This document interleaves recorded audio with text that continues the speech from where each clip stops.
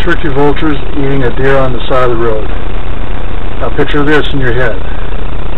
If you are a driver that's talking on your cell phone, if you're intoxicated, medicated, and you're driving impaired, and you crash on the side of the road,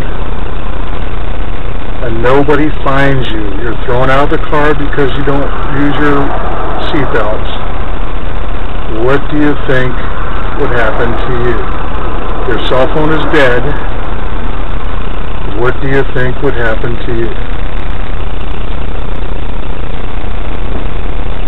Think about it. I'm going to try and get a little closer, making sure the cars are safe. I'm safe in all cars. And take a look. Right there. Lower right.